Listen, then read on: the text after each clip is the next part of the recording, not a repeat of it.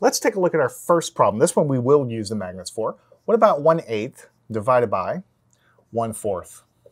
Mechanically, what do we do to get the answer here? Well, we take the 1/8, we change the multiplication, and we flip this becomes 4 over 1. And then we multiply. 1 times 4 is 4, and 8 times 1 is 8. So I have 4/8. All right.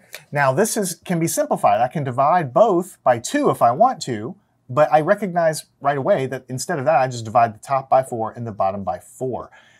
4 divided by 4 is 1. 8 divided by 4 is 2. So I think the answer is 1/2. Now, what does it mean when you divide fractions to get an answer of 1/2? First of all, back up to what does it mean if you get a whole number? If you have, for instance, the fraction 1, right, like this, and the fraction 1/4, and we're taking 1 and we're dividing by 1/4, it's going to go 1 time, 2 times, 3 times, 4 times. How many times can it fit in? It's going to be 4 whole times. It's going to give you a whole number answer. But this did not give us a whole number answer. We have a fractional answer. What does it mean? It means that when we do this division, it doesn't even fit once. It only goes half of a time. Let's see what that means. First of all, how do we build 1/8? If this is a whole, then if you think about taking that whole and cutting it, you can see this is exactly the same size. This one whole is exactly the same size. And I cut it into 1, 2, 3, 4, 5, 6, 7, 8 equal slices, then one of these guys will be what we call 1/8. So I'll just kind of hang on to this. All right, so this is 1/8 right here. Now 1/4 is a little easier to visualize. I just cut it into 1, 2, 3, 4 slices and keep one of them. So this is a 1/4 right here. So we've established that what we're doing is we're taking 1/8 and we're dividing it by 1/4. So what we're trying to see is how many times will this thing fit in here? And you can see that it doesn't even go once, but it goes exactly half of a time, right? Because this can go half of what I'm dividing by will fit in, and so that's why we got an answer of 1/2 right there. So anytime you get a fractional answer, it's just representing how many times can it fit in. If you get a fraction, it doesn't even go once. That fraction tells you how much of that thing will fractionally fit in there.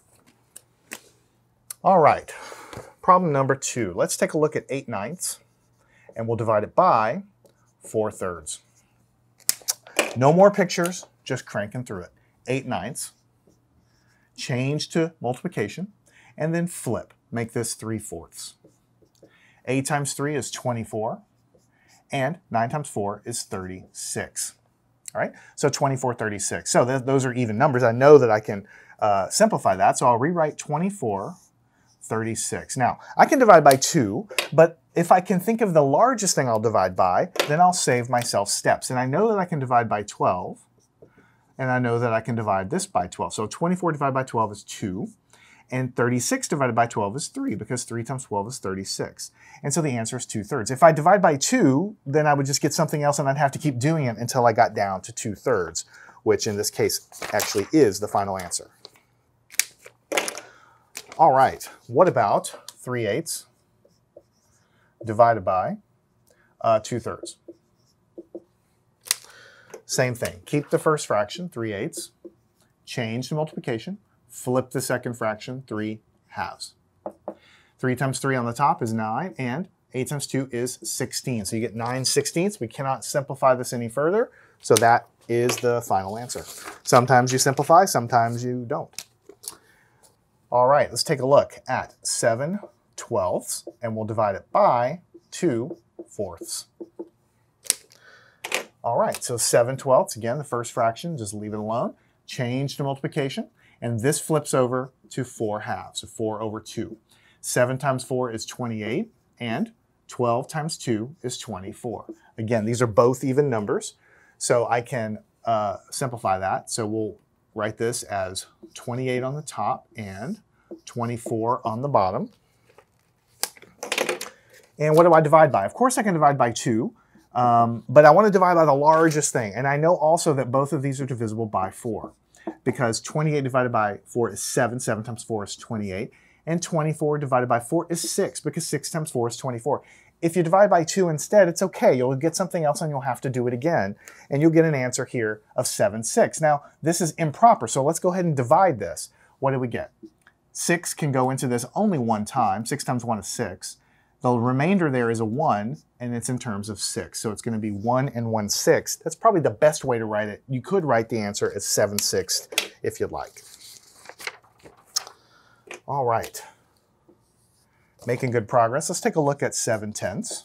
We'll divide it by 3/4. All right, what do? Take the first fraction, 7/10, leave it, change into multiplication, take this, flip it over to 4/3. 7 times 4 is 28, and 10 times 3 is 30. Now, of course, these are both even, so you can definitely simplify this. 28/30, right? And I know that I can divide by 2, so I'm going to divide the top by 2 and the bottom by 2. 28 divided by 2 is actually 14, right? 14 times 2 is 28. If you're not sure, you can just actually do the division on the side, or just multiply 2 times 14, you get 28. And then 30 divided by 2 is 15. Same thing, multiply these and you'll get 30. If you're not sure, do the long division off to the side. But we get an answer of 14/15, and that's the final answer. All right, we're actually almost done. Let's take a look at 5/6, and we're going to divide it by 4/5. All right, 5/6 stays the same. The division becomes multiplication, and then this gets flipped over to 5/4. Multiply. 5 times 5, 25, and 6 times 4, 24. Now, this is an improper fraction, so how many times will this go in? Of course, it can only go one time. 1 times 24 is 24. And what's the remainder? 25 minus 24 is 1 out of 24. So 1 and 1/24 is the final answer. What does this mean? It means if I try to draw this on the board and divide it by this, it can go one whole time, plus a tiny, tiny amount more. It can go 1/24 more. So that's a very small amount. So basically it fits one time, plus a little bit more can fit in. That's all that really means. All right. Almost done. Let's take a look at 5/12, and we'll divide it by 1/5. All right, so then we keep the 5/12, change to multiplication, and we flip this guy over to 5/1. 5 times 5 is 25, and 12 times 1 is 12. Now, this is an improper fraction, so 12 times 2 is 24. That's as close as I'm going to get. 12 times 2 is 24. The difference between 25 and 24 is 1 out of 12. So the answer is 2 and 1/12, and that's the final answer. All right, I think we are basically done. Let's just round out a couple extra to give you a little more practice, and we'll call it a day. Let's take a look at 5/14, and we'll divide it by 2/7. All right, the 5/14 stays the same.